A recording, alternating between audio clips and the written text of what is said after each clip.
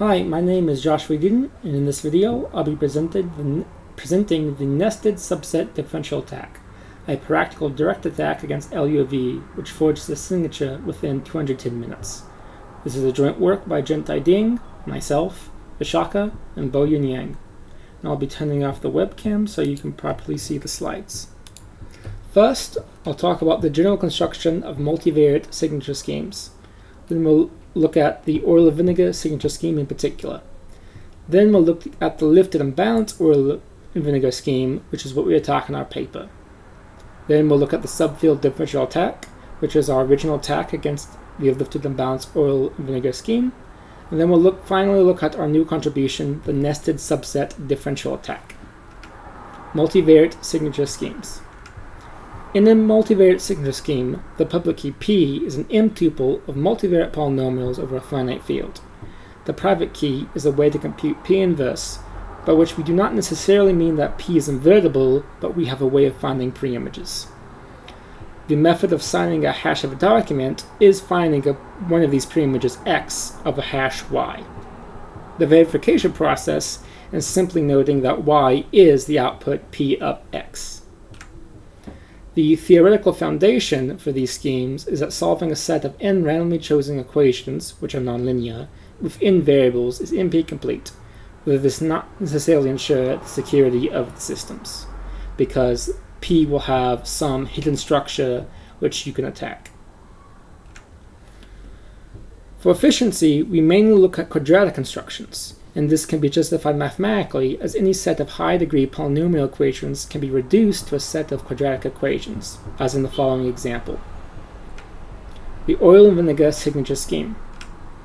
The oil and vinegar signature scheme was introduced by Padron in 1997. It is both simple and efficient. It was inspired by the linearization attack to the Matsuomai cryptosystem. Here, P, the public key, is the composition of two maps, F and T. F is quadratic, but it's easy to compute F inverse, and again that means finding preimages. T is invertible and linear. It is used to hide the structure of F. We see that X is equal to P inverse of Y can be found by first computing F inverse of Y is equal to W, and then T inverse of W is equal to X. Let Fq be the finite field of size Q, and M times M and V be natural numbers, and set n is equal to m plus v. The map F is called the central map, and is an M-tuple of quadratic polynomials in m variables. We divide the variables into two types. The first is the vinegar variables, which is x1, x2 up to xv. The second is the oil variables, xv plus 1, xv plus 2 up to xn. For convenience, we have the following two index sets, v, which is 1, 2 up to v, and O, which is v plus 1, v plus 2 up to n. This means that xi is a vinegar variable if I is in v, and xi is an oil variable if I is in O. Each central map polynomial fk is in the following oil and vinegar form. Here we're going to have vinegar times vinegar variables, vinegar times oil variables, vinegar by itself, oil by itself, and a constant, where each of the coefficients comes from the finite field. Notice that there are no oil times oil terms. Thus, by guessing for each of the vinegar variables, say xi is equal to nu I for I and v, we have a linear polynomial in m variables. Here this will become a constant, this will become linear, this will become a constant, this will stay linear, and this will stay a constant. Thus we have a simple and efficient way of finding a preimage of y which is in fq to the m. First, randomly guess for the vinegar variables for each quadratic equation and f of x is equal to y. Then, attempt to solve the resulting m linear equations in m variables, say by Gaussian elimination. If a solution exists, then you have found the preimage. In the very unlikely event that one does not, simply try another guess for the vinegar variables. The reason that the different variable types are called oil and vinegar comes from salad dressing, where the oil and vinegar involved are not fully mixed. By the composition of T, we see that a public key P of x is equal to F composed of T of x seems to be a random quadratic system as the oil and vinegar structure is now hidden. There are some broken parameters for oil and vinegar schemes. The first is when V was equal to M, which is now called balanced oil and vinegar. This was defeated by Kipnis and Shamir using invariant subspaces in 1998. Also broken is when V is less than M, and this can be broken by guessing for some of the variables, as this can turn it into a balanced oil and vinegar system where V is equal to M, and then again you can defeat it by the method of Kipnis and Shamir. If V is much greater than M, then finding a solution is generally easy for all quadratic systems. So the usable parameters for oil and vinegar schemes is V is equal to 2 times O, 3 times O, or similar ratios. The ratio used by LUOV is slightly larger. This is called unbalanced oil and vinegar, UOV, and direct attacks against it do not work as the complexity is the same as solving a random system. Beyond the direct attack, there are attacks which make use of the UOV structure, like the intersection attack by word booleans, which must be accounted for in picking parameters. This is less efficient as the number of variables increases, as now the signature is at least twice the size of a document when you have it being twice M or thrice M, and so on. There are developments from basic UOV to improve the efficiency of the scheme. Importantly, one is the rainbow signature scheme by Jintai Ding and Dieter Schmidt in 2005, which is a multi-layer version of UOV. It is a NIST post-quantum cryptography standardization finalist. Another is LUOV, which we'll now discuss. Lifted unbalanced oil and vinegar. LUOV was a round 2 NIST candidate designed by Ward Bloons et al. In 2017. It is a variant of UOV that implements 2 previous refinements of UOV, as well as the lifting modification for which it is named. The 2 previously known refinements will not be important for our attack. We only briefly describe them here. The first, originally by Peter Siswick, is to choose the affine transformation T in the following shape. Here 1 sub V is the V times V identity matrix, 1 sub M is the M times M identity matrix, and T is a V times M matrix with randomly chosen coefficients. The second, originally by Albrecht Pitstolt, is to use a seed and a pseudo-random number generator to generate both the private key and the public key. The third modification, from which LUOV gets its name, is the focus of our attack. LUOV takes an oil and vinegar private key over a small field and lifts it to an extension field from which it signs its signatures. This allows more efficient storage of the public and private keys. Let f to the r be the extension field of f2 of degree r, and n is equal to v plus m. The central map f will take f to the r to the n to f2 to the r to the m. And each of these polynomials, fk, takes the oil and vinegar form. However, the coefficients a, b, c will only be in f2, so either 0 or 1. We also choose t in the following shape, where T is a V times M matrix whose entries are also from the small field F2. From the third modification, we see that the public key P of x is equal to F composed of T of x, also has coefficients only in F2, but maps F to the R to the N to F to the R to the M. We will call such polynomials lifted. In 2019, Ding et al. Published the subfield differential attack, SDA, against LUOV, which broke the parameter sets proposed. In response, the authors of LUOV proposed new parameters, which in particular made the degree of the extension field prime, which protects against SDA. Here's a table of the 6 new parameter sets. Our attack in SDA is against the 3 cases when r is equal to 7, and it breaks these completely. Subfield differential attack. Now let us describe the original attack against LUOV and the inspiration, which is the inspiration for our new attack, which is called the subfield differential attack. It is a direct attack against LUOV, meaning we will try to forge a signature x for a given message y by directly solving p of x is equal to y. SDA relies on the quotient ring representation of finite fields. If we take a base field f2 and an extension field f to the r, we can write f to the r as the following quotient ring, where d divides r and g of t is an irreducible polynomial of degree r divided by d. Thus, elements in f to the r can be represented by degree r divided by d minus 1 polynomials, in the polynomial ring over f to the d. It is more efficient to solve a quadratic system over f to the d than over the extension field f to the r. So the goal of SDA, and later in SDA, is to turn the problem solving over f to the r to solving over f to the d. SDA achieved this by selecting a random differential x prime and defining a new map p tilde of x bar, which takes f to the d to the n to f to the r to the m. So x bar is assumed to be an f to the d to the n, where f to the d is a subfield of f to the r. As each quadratic in P has coefficients only in f2, and x prime is a vector of random degree of polynomials of random degree r divided by d minus 1 polynomials from that quotient ring, by multiplying out p tilde of x bar and collecting the terms by the powers of t, we have the following. A random quadratic system q naught of x bar of m equations for when t is raised to the power of 0, which is just 1. And r divided by d minus 1 linear systems, Li of x bar, each of m equations for ti, I is equal to 1, 2, and so on, to r divided by d minus 1.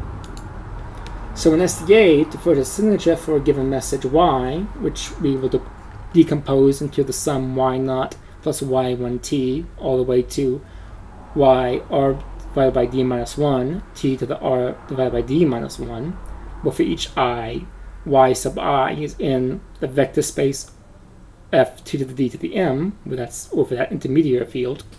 We first find the solution space to the system of r divided by d minus 1 times m linear equations, Li of x bar is equal to yi over f to the d. And then over the solution space, we'll try to find the solution to the m quadratic equations, q naught of x bar is equal to y naught.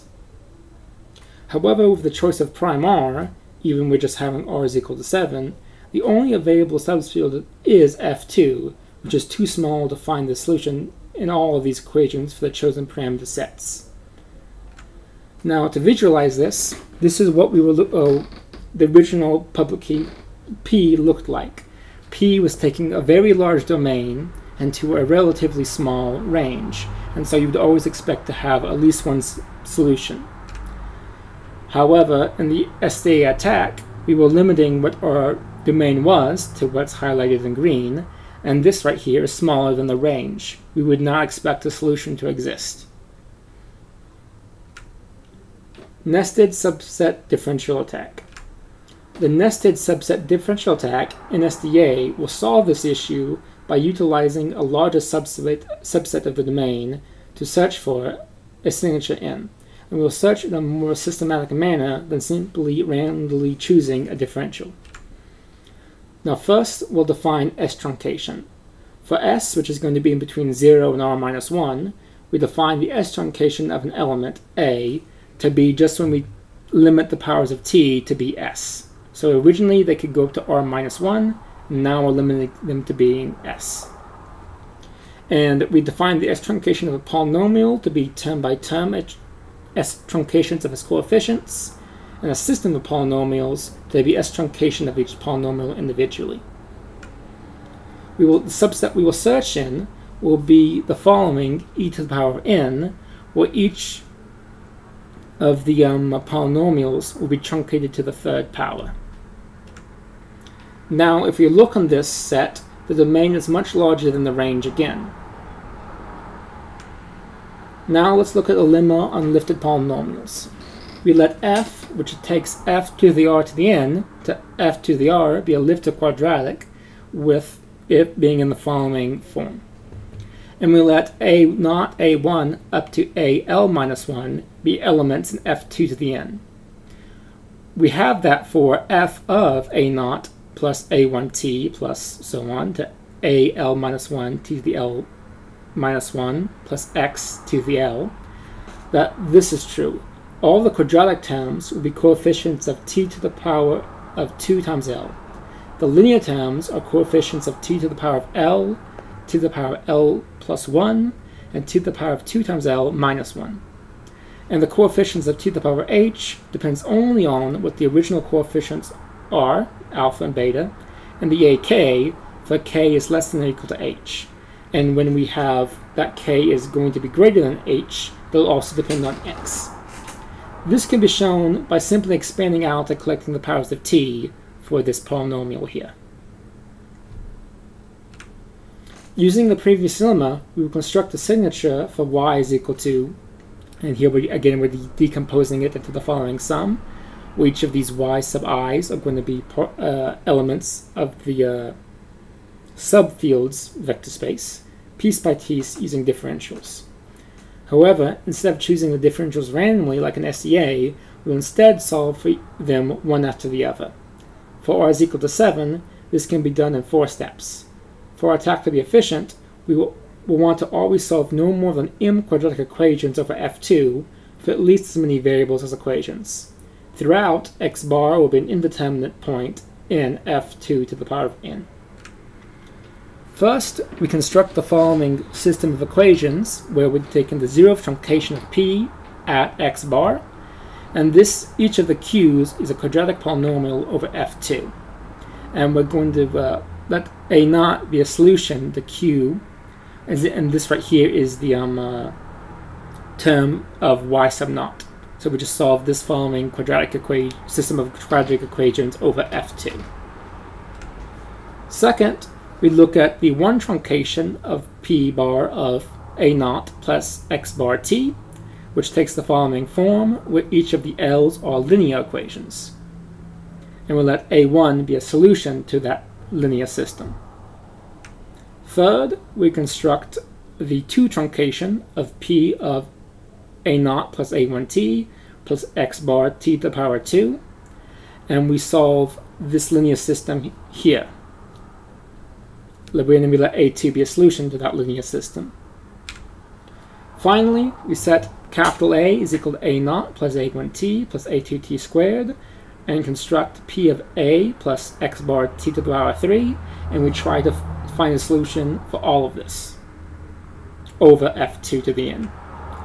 And we do this by finding the solutions place S for the system of linear equations first, and then we let a3 be a solution to the set of quadratic systems over this solution space. We then have that p of a naught plus a1t plus a2t squared plus a3t to the power 3 is equal to y. Now, NSDA will be successful provided each of the systems of equations we tried to solve do have solutions.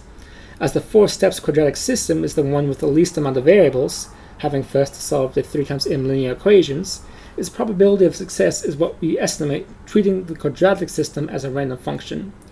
We see that for the parameters given, we will find the solution. And the way that we estimate this probability of success is found in our paper. Now, the most costliest part of NSDA is solving the quadratic system in step 1 and the quadratic system in step 4. As these will be undetermined systems over f2, a rest estimate of the complexity required is log base 2n to the power of n plus 2 field multiplications for each system using an exhaustive such method, for here n is the number of equations involved. This is far below the NIST required complexity for each level. In fact, the complexity for the level 1 parameter set is so low that a practical attack is possible against it. We ran an experimental attack against a public key with level 1 parameters, and we were able to forge a signature in 210 minutes. For 4 details, please refer to our paper. Conclusion. We have proposed a modified version of the subfield differential attack called nested subset differential attack, which fully breaks half the parameter sets put forward by the round 2 version of lifted, unbalanced, or vinegar. We have reduced attacking these parameter sets to the problem solving quadratic equations over the prime field f2. This makes our attack effective enough to be performed practically. Thank you for watching the video. We would like to show our appreciation for the support by the TAF Fund, NIST, and the NSF. Please have a good one.